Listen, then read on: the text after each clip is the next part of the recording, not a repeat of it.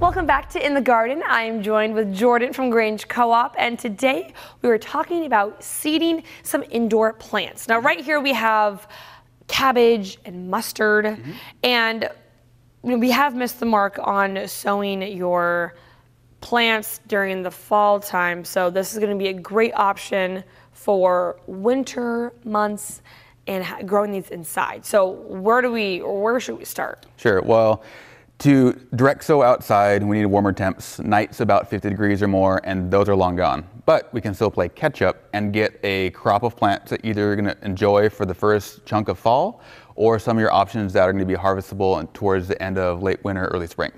The big consideration when it comes to germinating seeds is they need temperature and they need humidity.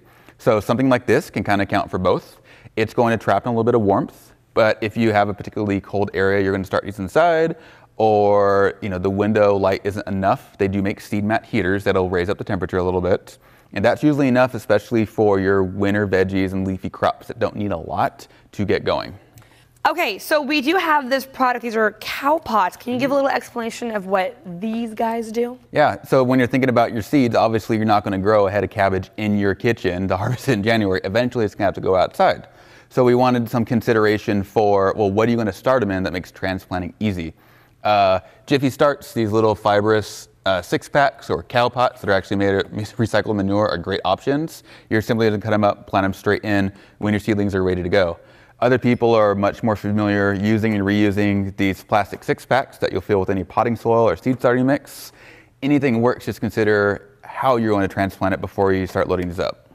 All right, so since these are indoors, obviously we won't have the rain to water them. What's the best amount and how often should we do when it comes to watering these guys? The plastic covers will do a pretty good job of keeping these humid and watered enough, but every once in a while when the soil feels dry, you're going to want to give it a quick little rinse.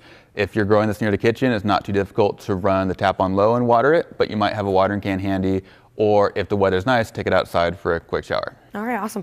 Is there anything else people should know or you should highlight about seeding these indoor plants? Not so much for the indoor plants, but another consideration for people who aren't really into the veggies as much, or maybe deal with too many deer, and they are more focused on their wildflowers and their perennials, is that now's a great time to actually sow those outside. A lot of your perennials need stratification, which is several months of cold weather to trigger a biological reaction to get them to germinate.